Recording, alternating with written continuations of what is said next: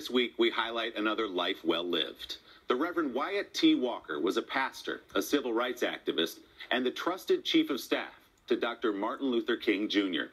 Reverend Walker met Dr. King, another young minister, in 1952, in the early days of the movement they would lead.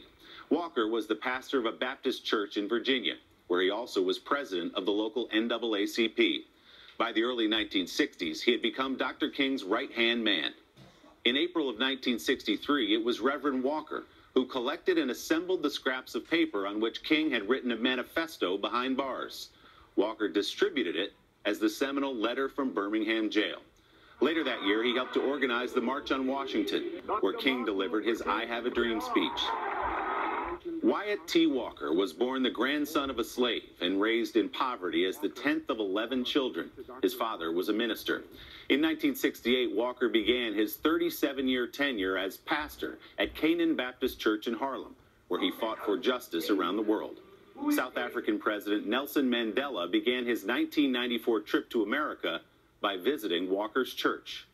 The Reverend Wyatt T. Walker, one of the earliest leaders of the American Civil Rights Movement, died on Tuesday near his home in Chester, Virginia. He was 88 years old.